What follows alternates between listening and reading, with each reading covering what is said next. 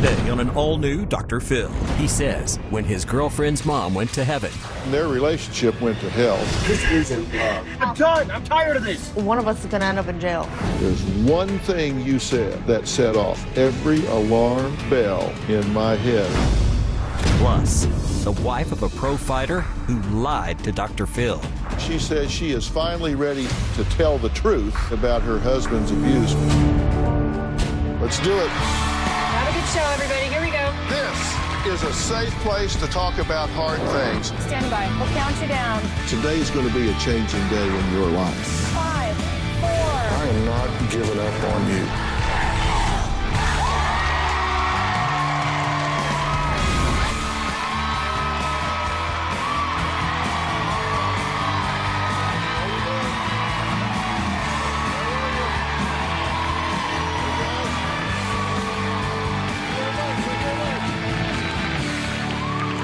Well, Melissa wrote in to me saying that her life has been on a downward spiral since her mother died suddenly last year. Now, her boyfriend Dave says she's gone from leaving love notes in his lunchbox to biting his head off when he asks for a cup of coffee. She still cries daily, has panic attacks, and literally pulls her hair out. He said when Melissa's mom went to heaven, their relationship went to hell. Take a look. I have been on a downward spiral since my mom's death. She died in April of 2016. The reason I am the way that I am is because of my mom's passing. She had a lot of respiratory issues. It was very sudden. Since my mom's death, my relationship with Dave has been impacted the most. Our fights have gotten out of control. Open your eyes. We do argue daily. It can turn into a full-on screaming match. It can last for a couple days. He has a loud voice. He doesn't hold back at all. I opened my mouth to Melissa. If I want to talk to my girlfriend about something she did to me. Once he starts raising his voice, then I start getting my anxiety attacks. I feel like I'm losing my mind. I'll call him an ass, dick. It's gotten so bad where we feel like if something doesn't get done, one of us is going to end up in jail. Jail or hurt. He will call me a bitch. He's called me a... You're the one who just said it, dummy. I have thrown a few picture frames. I have ripped my necklace off of me and threw it at him. My son is afraid of Dave. I am here to be a better mother to my boys. Why don't you show me you actually love me? Because this isn't love. This is abuse. He says that I'm using my mom's death as an excuse for me treating him the way that I'm treating him. I'm done. I'm done. I'm tired of this. Yeah, me too. If things don't improve, we're going to have to go our separate ways. Well, Dave says he wants the old Melissa back. It's ruining their relationship. So listen to this. Melissa's behavior has changed dramatically since her mom has passed away. Melissa went from like sweet, sensitive girl. I'd like leave little love notes. She would, get my lunches together. Now it's like, I'd be lucky if I get her to do anything. I mean, without a fight. She has become insecure, depressed. Her anxiety has spiked. It's out of this world. When I'm at home, it's always like walking on eggshells with her. I don't give a about anything anymore. I'm tired of your She becomes angry and she throws things across the room. I absolutely do love her. I mean, otherwise I wouldn't be here. I think any other man would have left. She's too focused on her mother's death. I wish Melissa would grieve. She hasn't grieved. I could definitely yell. I'm allowed to have those feelings. Yes, But I'm also allowed to try to make sense of how something like that happened. When I get excited, I think Melissa focuses on the level of my voice instead of what is actually the problem. I get angry because my gets disrespected. She will not let things go. She does continue the arguments. Absolutely, I would love to have more sex than what we are having now. You want to have sex, and then next day you're arguing with me. Then you want to have sex again. About 3 months ago, I was going to propose to her. I was shopping for rings, but I am not happy, and I have told her that. If Melissa doesn't get help with her depression and her anxiety, the fights will continue and they will get worse. Our relationship will end. I can guarantee you that. Okay, you're saying that this is all happening because your mother has died. I'm sorry for your loss, by the way. That's very hard. Thank you. My mother was my best friend. Mm-hmm. She was my backbone. When she died, I died with her. To this day, it kills me because I literally seen her take her last breath. Mm-hmm. Okay, and when you saw that, what did you say to yourself? That I don't know how I'm going to live anymore. What you said, and I'm going to write it down. You said, I died with her, right? And you said when you saw her take her last breath, it killed me. You also said she was my backbone, right? Yeah. Okay. So when you realized she was dead, what did you say to yourself? She's gone. I mean, I've buried both of my parents, and well, we think we're ready, right? But then the finality of it is overwhelming, isn't it? Very. I don't think it hit me right away until... No, that's what I mean. The finality of it is like, you think you're ready for it. Have you lost a loved one yet? Oh, yeah. You think you think you're ready for it, and then when you realize there's no do-overs, there's no timeout, King's X, wait a minute, hold on, there's no negotiating, it's just done. Mm-hmm. That's like overwhelming, isn't it? It is. And so when it hits you, what did you say to yourself? I just told myself I don't know how I'm going to get through my days anymore. I literally felt like I lost myself too. See, I'm doing this for a reason.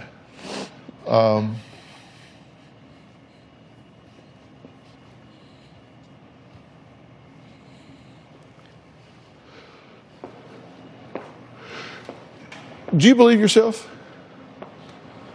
I mean, if you come up to a stoplight and it's green, and you tell yourself it's green, I can go. Do you believe yourself?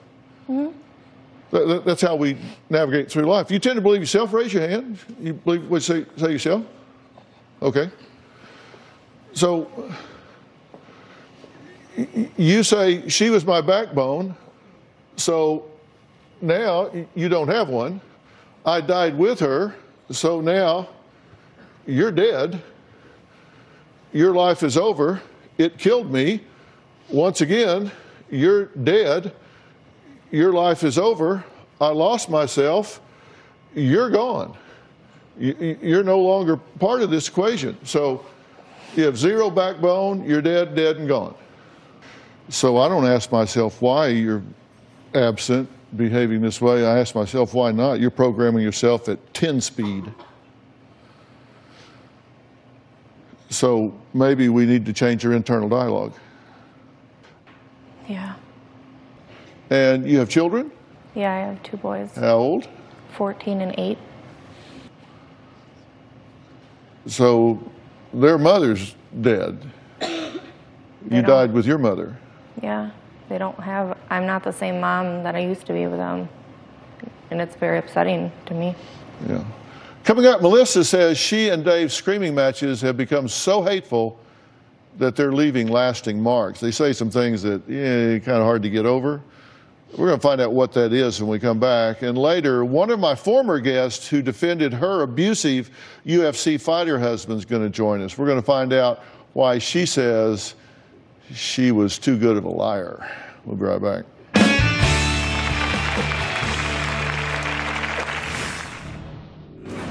Why her? Why? Should it have been her mother instead? No. There's one thing you said that set off every alarm in my head above all else. And later, a former guest returns to set the record straight. She doesn't want you to hear the truth. No. The Speak. truth is, she has a I got 2 ears, one for you, Be one for quiet her. now.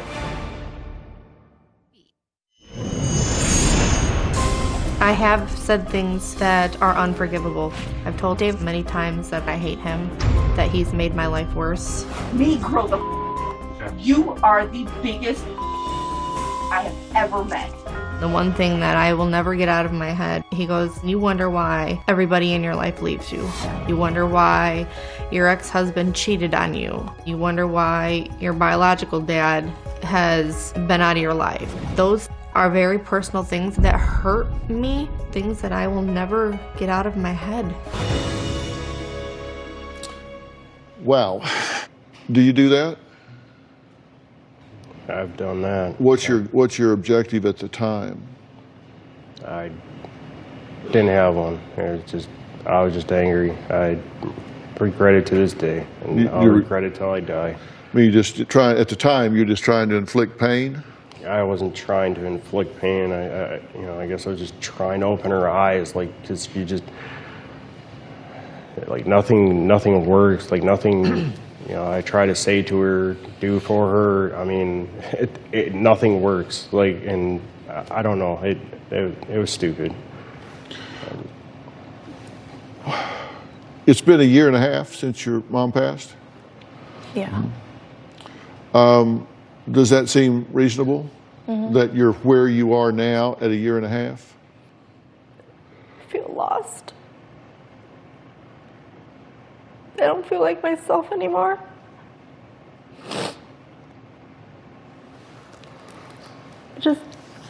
Is it all pain, or are you angry? Are you confused? Are you scared? What do you feel? You say he doesn't understand and he doesn't listen. I want to. I want you to tell me how you feel. I feel a lot of pain, and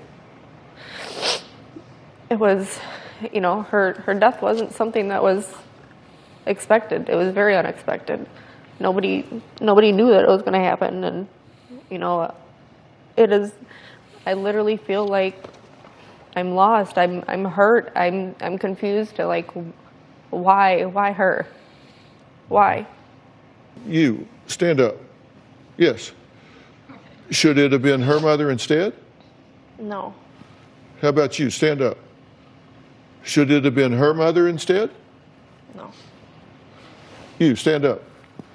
Should it have been her mother instead? No. That's her mother sitting next to her right there. Should it have been her that died instead? Who do you want to take your place? No one. I don't want anybody to feel this way.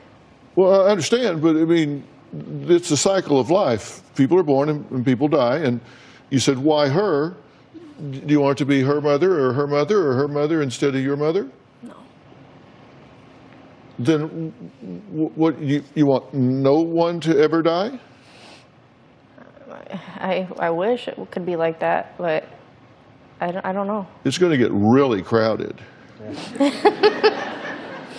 If nobody dies, it's going to get really crowded. That's the cycle of life. I mean, people die, and I mean, it's hard for me to say because I'm like next up. I mean, it's my generation, we're the next ones to do it. So, but I mean, it's the cycle of life, right? Yeah. But you don't really want to get over this yet, right? Because you're still, do you think if you decide to get past this that you're letting her go? I wouldn't say that. I mean, I think so. Well, you're hanging on for some reason. It's a year and a half, and a year and a half, if you're still getting worse, that's not grief, that's depression. And everybody grieves differently. Some people do it fast, some people do it slow. But if at a year and a half, you're saying to yourself one thing that out of everything, I got a notebook was 262 pages long. There's one thing you said that set off every alarm, every bell in my head above all else. I'm going to tell you what it is after the break.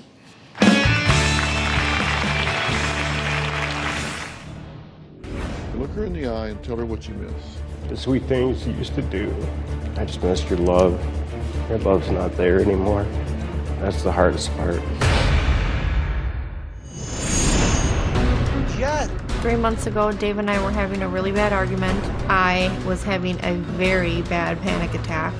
I went over to my nightstand and grabbed my bottle of Xanax pills, and I put them all in my mouth. It was one swallow away from me hurting myself. I did spit them out. I hate myself to this day for doing that. I don't want to end my life. Yes, I wanted to show Dave how much pain I was in. Why did you fall in love with her to start with? She's just loving and caring, and I mean, as you can tell, she's gorgeous. I mean, tell her what you miss about her. Look at her, look her in the eye and tell her what you miss. just the old you. Look her in the eye, you're not looking at it. The sweet things you used to do. I just missed your love. I just know it's not there. That's the hardest part.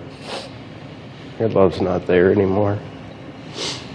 It's there. I just don't know how to show it like I used to. Do you want to know what the one thing was that she said to me that set off every alarm and bell in my head? She said, I've become a burden.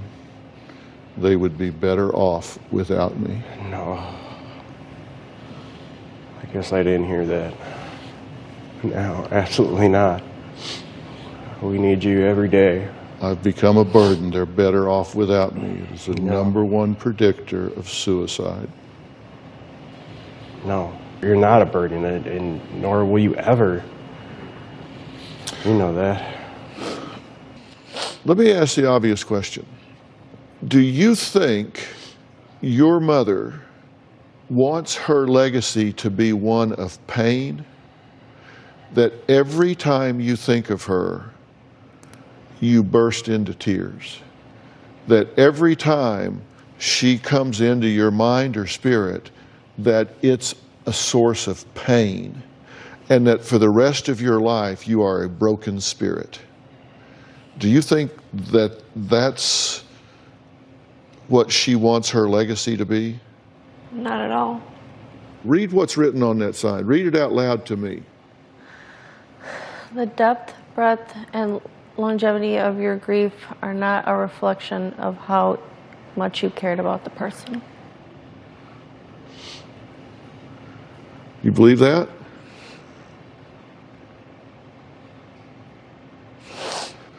I want you to set aside maybe an hour a day. Maybe it's first thing in the morning, get up before everybody else, or maybe it's in the afternoon, kids are at school, everybody's gone, you're there. Maybe it's at night when you're alone. Set aside an hour. And during that hour, you can focus totally on your relationship with your mother. Maybe you take that time to journal and write down your thoughts. Maybe you take the time to talk to her, but you compartmentalize it. And you don't have to think about it the other 23 hours of the day. You don't have to feel about it the other 23 hours of the day, because you know I've got an appointment with her and with this, that hour a day, and I'm going to keep it, and we're going to talk about this during that hour a day. Compartmentalize it, make that appointment and keep it, and write it down. And you will notice, like painting a black wall white, you will notice progress as you go across there.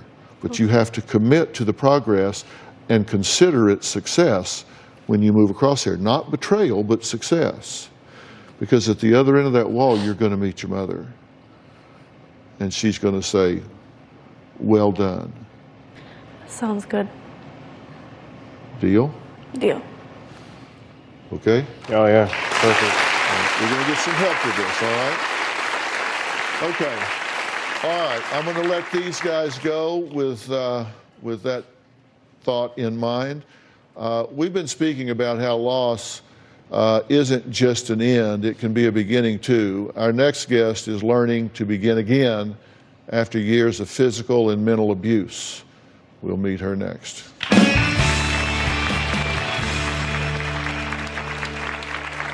The former UFC fighter arrested twice for allegedly beating his wife and sicking his dog on her. Has he threatened to kill you? Yeah, but I have said those things too. You do consider yourself to be in a domestic violence situation, correct? These are just arguments that have gotten out of control. She doesn't want you to hear the truth. No. There's a problem. I got two ears, one for you, one for her. Now. No, I'm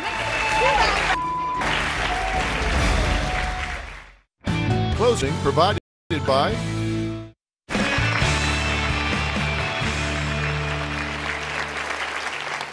Kaitlyn has appeared on the show before. She appeared to stand by her UFC pro fighter husband, who's now serving 5.5 years for assault and battery against her. Now, she wrote to me recently because she says she is finally ready to tell the truth after trying to lie to me about her husband's abuse when she was here before. Take a look at what happened the last time. My husband, Josh, does not belong in jail. The police are trying to blow out a portion of family fight because Josh is with the UFC. At the age of 17, Kaitlyn's husband, Josh, was the youngest professional Ultimate Fighting Championship fighter in his state. The former UFC fighter arrested twice over a 4-day span for allegedly beating his wife and sicking his dog on her. Kaitlyn says she's planning to stand by her man no matter what. The first times that we started getting physical were actually my fault. I pushed Josh into getting really angry because I would not stop talking. When Josh hit me, I did end up with a black eye and a bloody lip. Kaitlyn says it's her mom's fault that Josh is in jail. My mom is a meddling, manipulative liar. She stole my kids. I only went to get custody of the children because Kaitlyn refused to continue her restraining order against Josh. I'm protecting the children. She's still being controlled by Josh, even though he's behind bars. You don't think he should be in jail? No. He has punched you in the face and in the lip.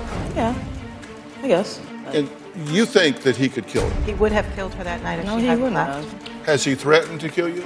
Yeah, but I have too. I have said those things too. Okay, well, let's take a look at some of these text messages. I will choke you unconscious and smash your throat. I'm going to beat you and throw you to Buddy. Come on, that just sounds crazy. Josh, are you there? Yes, I'm here. Did you abuse your wife physically? No. We have pictures here of her split lip, bloody face, black eye, a knot on her head. Who did that to her? I can't really talk about that. I have an open case right now. Did you send her text messages threatening to kill her and crush her throat? I can't comment on that. Kaitlyn, is there anything you'd like to say to Josh? Love you. No, I love you too, babe. You do consider yourself to be in a domestic violence situation, correct? These are just arguments that have gotten out of control. It ain't an everyday thing. It's not. My husband's not controlling. My husband doesn't check my phone. My husband doesn't stalk me. She doesn't want you to hear the truth. No. I'm listening. I got two ears, one for you, one for her. Now. No, I'm not gonna Be respectful.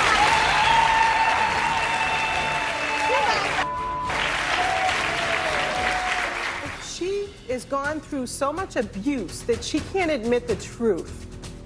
Kaitlyn wants to come back out. I ain't gonna let her badmouth my whole family. What kind of show would it be without me? Did limp along somehow.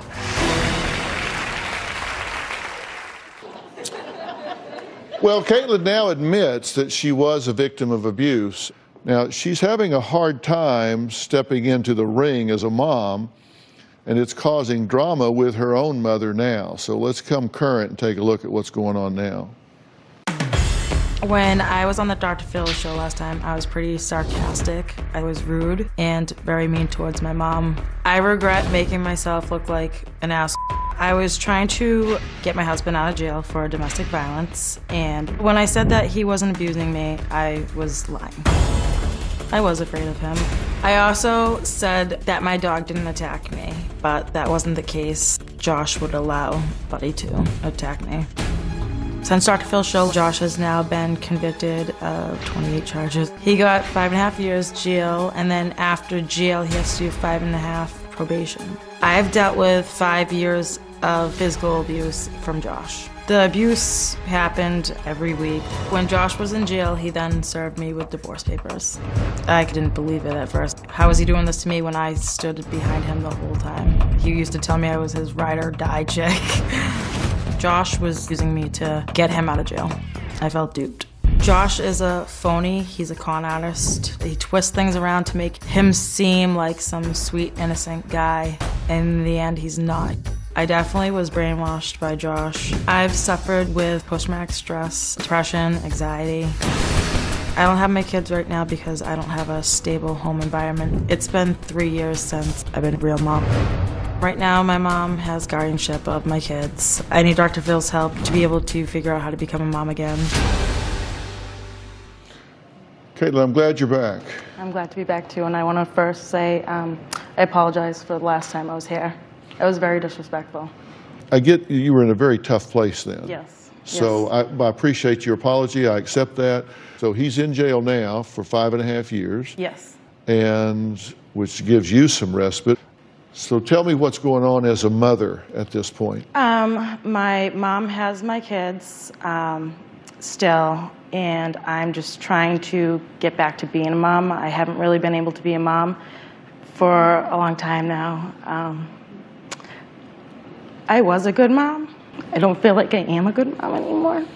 No kid should have to see those things. Well, we need to talk about what you need to do to re-engage in a healthy way, where you can bring what you need to bring to the situation. Next, we're going to meet Kaitlyn's mom, who says her daughter needs to step up and be a mom again. They both agree on that. So what are the barriers? What are the obstacles to doing that? There are some, and they're very real, and we need to talk about how to overcome them. We'll be right back.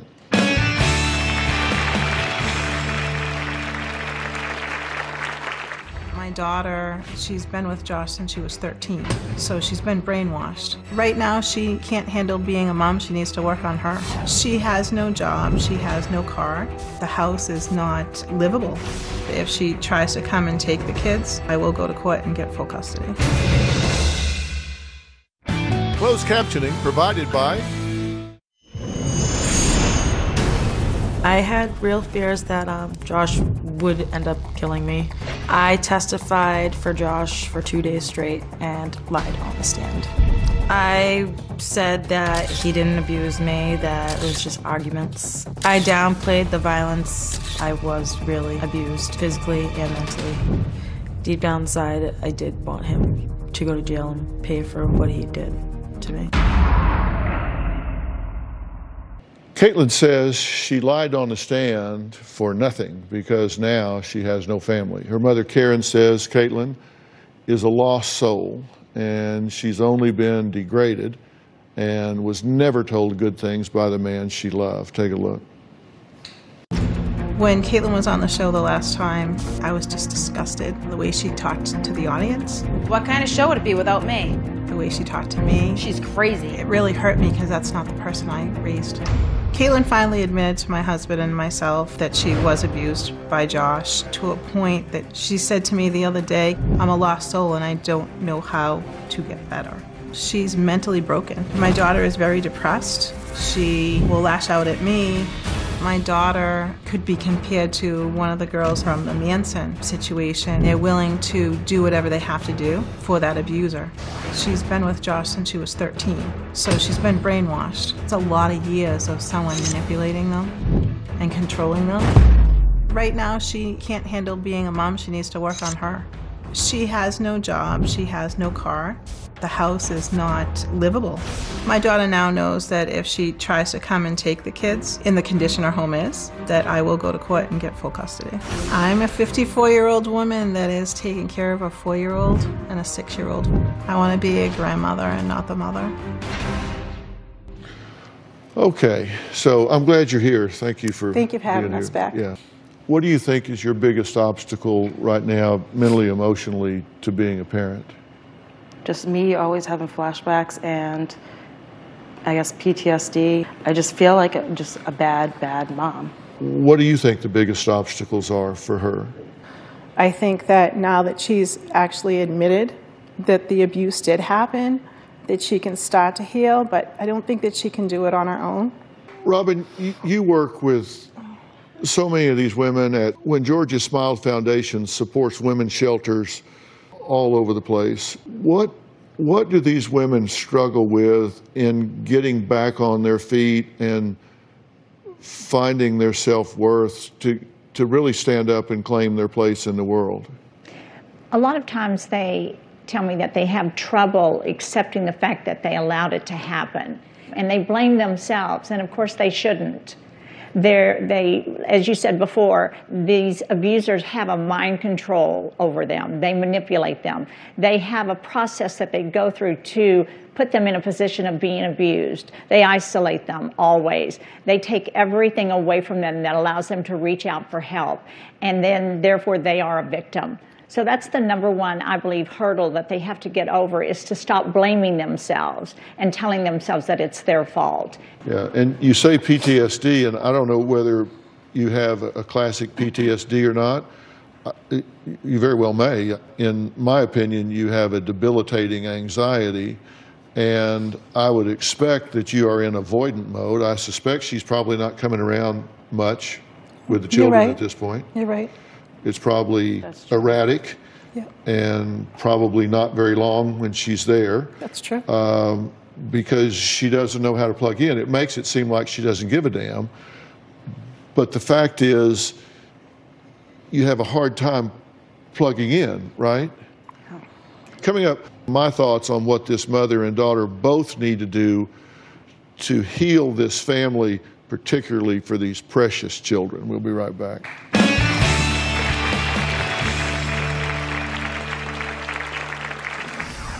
The last time I saw Josh was his trial, June 16, 2017. Josh is asking right now for custody of my kids while in prison and also support for me. Josh is still now trying to control me from jail. I'm done with him.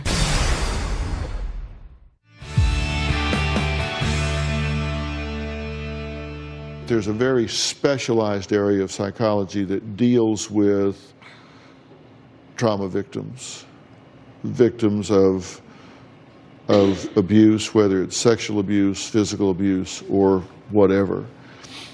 And I want to provide you with that kind of help and ongoing therapy.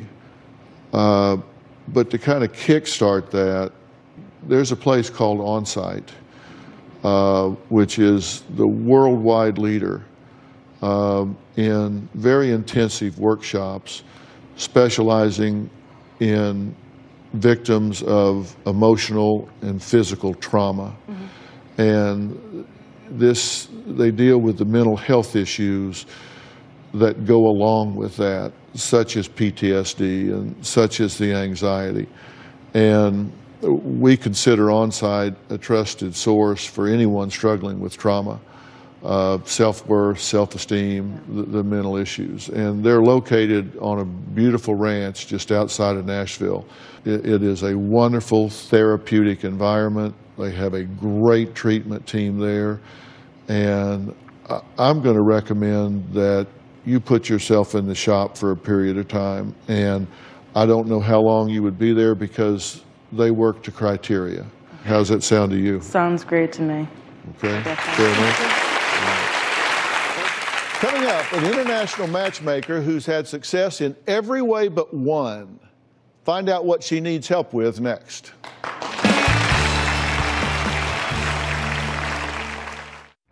Closed captioning provided by... we've all heard about websites, dating apps, swiping left and swiping right, but for some, love is still hard to find. But for my next guest, Sherry, she has spent the last 24 years making love her business by building an international dating agency. She says while her business is successful, all of the working and traveling has left little time for herself, and now that she's 61 years old, the signs of aging have shown up and she needs help, and she says she needs it now. Take a look. I'm in the business of helping people find love. I'm the modern day Cupid. I'm the CEO and founder of Elite Connections International, a high-end matchmaking agency. We started off with one office. Now we have 12 offices, Beverly Hills, New York, and Miami Beach. And we're opening an office in Paris. So how'd your date go the other night? People putting their love life in my hands can be stressful, but it's very rewarding when I deliver the person that they fall in love with. The dating game absolutely becomes too much about looks. One time I dated this guy, and he said, you know, I have a friend that is a plastic surgeon, and he could fix those wrinkles around your eyes. It made me a little insecure. Can't you look past that? When I look in the mirror, I'm noticing lines are getting a little deeper on my face, lines around my mouth. My neck's done, it's feeling a little loose. I really want to know a way that I can fight these lines and wrinkles on my face and neck while running a successful company. Well, Sherry is here with us, and also joining you on behalf of number 7 is dermatologist Dr. Sonia Batra. Thank you for being here. Welcome. Now, Sherry, you said when an ex-boyfriend suggested plastic surgery, it made you insecure about your looks. Did you think about punching him in the face first, or did you just get insecure? Actually, I did. Yeah. Well, I thought I looked pretty good. So Yeah. when my ex suggested I get plastic surgery, it did, it killed my self-confidence. Yeah. When somebody says something like that to you, you got to understand that self-esteem comes from the inside out, right? And you got to just decide, I have what I've got to work with. I'm going to embrace that. I'm not going to let somebody else, I'm not going to give my power to somebody else, because if you give your power away, oh man, people can take you on a roller coaster ride for the rest of your life. So, Dr. Batra, like Sherry, so many women have that pivotal moment where their age is showing on their face. So as a dermatologist, what do you suggest? It's really hard when you look in the mirror and what you see really just doesn't match how young you feel inside, and I think many of us have that moment. But when I talk to my patients about crafting an anti-aging routine, I think it's really important to think about things that are age appropriate. Because as we age, our skin becomes more dry, it becomes more fragile, so it becomes even more important to pick those products that pack the most punch and are really targeting you at this age. First, take your cleanser.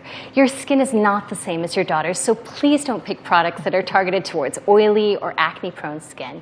You need a really gentle product that's going to really replenish your skin and not dehydrate you while it cleanses. Another suggestion is to incorporate a serum into your everyday routine. When you're thinking about your daily moisturizer, think about something that's really hydrating, that has SPF, that's going to protect you from ongoing sun damage. And similarly, when you look at your night, try to pick something that has cell renewal, repair, that's going to really help with the cell turnover. But Sherry, you mentioned in addition to your wrinkles, you're also really interested in having a more firm neck. Yes, and I'm also noticing uneven skin tone and age spots showing up on my face. This is not fun to talk about. Well, the good news is I already mentioned incorporating a serum into your everyday routine. And number 7 recently released one that I think will address many of your concerns. It's called Restore and Renew Face and Neck Serum. And the serum delivers 5 clinically proven results. It reduces wrinkles, it improves and firms skin tone on the face and neck, and also reduces neck crepiness, which helps you look as young as you feel. The way you use it is a pea-sized amount in the morning and night after cleansing and before your moisturizer. So how does this work? Is crepiness like a medical term? It's sort of something dermatologists throw around, but it's where we all start to see that kind of wrinkling and thinning of the skin on the neck. And it's a great question as to how it works, because in addition to the protein strengthening ingredients, Restore and Renew actually has an extra complex of calcium, amino acids, skin ceramides that really help boost epidermal strength and restore that more youthful appearance. So the idea is that these ingredients really target the fragility and the weakness that come in our face and neck as we age. We get this confidence by what we do for ourselves. Do you think this is something that would help your concerns and restore your confidence by saying, okay, I'm doing something for myself? Yes. I think having one product that would take care of everything is something like a busy woman like I needs. I think when people feel helpless, where they feel like there's nothing they can do, as opposed to saying, I'm taking action, I'm doing A, B, C, and D, that's where they get their confidence back, where they feel like they have some control over it. So, I mean, that's a big deal if you're starting to do something for yourself instead of just letting it happen. Yeah, and it's really important to take action, and really to be effective, skincare doesn't have to be expensive. Restore and Renew Face and Neck Serum is available at your local Target for less than $35. Oh, wow. Yeah, but number 7 wanted to get you started, so they're actually sending you home with a year's supply. Yay. Yeah. Okay. All right. And Audience, we love giving gifts to everybody here, so all of you are going home with your own number 7 face and neck serum. I want to thank all of my guests today, and a special thanks to Dr. Sonia Batra. If you have a story or life situation that you need my help, I'd love to hear from you. Just email me at drphil.com. Tell me all about it. If you want to be part of our studio audience, the tickets are free. Just go to the website, click on Get Tickets, or you can call me at 323-461-PHIL. That's 323-461-7445. My name has numbers. Who knew? And be sure to follow me on Instagram and Twitter. We'll see you next time. Sure, it's good to meet you.